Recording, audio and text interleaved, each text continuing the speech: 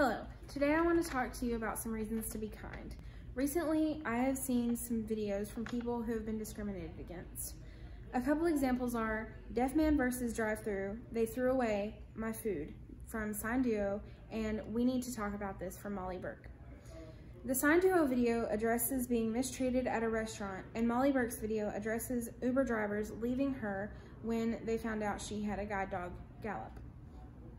Ryan from the Sign Duo talks about how he's used to being mistreated and waiting excess time for his food, and honestly, I think that's pretty sad.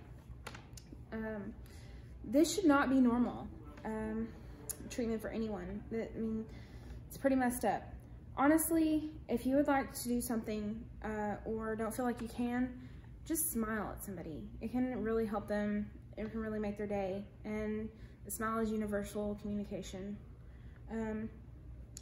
If you would like to show love to these videos or these people, I'll link their videos down in the description, and